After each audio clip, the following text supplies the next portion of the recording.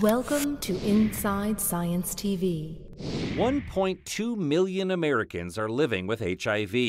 More than 12.5 million have some type of cancer, and 4.5 million are infected with hepatitis C. What's going on in this lab could help detect diseases like these even before the first symptom appears. It's early detection, it's fast detection, and very sensitive and specific detection. For the first time, scientists have detected one of the smallest known viruses, known as MS2. This thing is basically a millionth of a millionth of a millionth of a gram.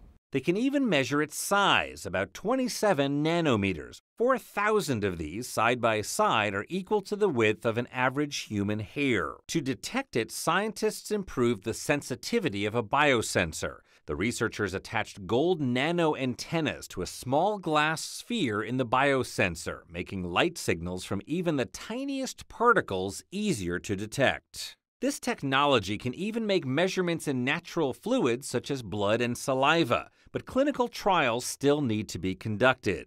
Researchers hope that one day treatment could start immediately when fewer pathogens are present. This new approach could also identify proteins that are important for drug development, a discovery that could provide early warning for countless diseases. I'm Josh Lebowitz reporting.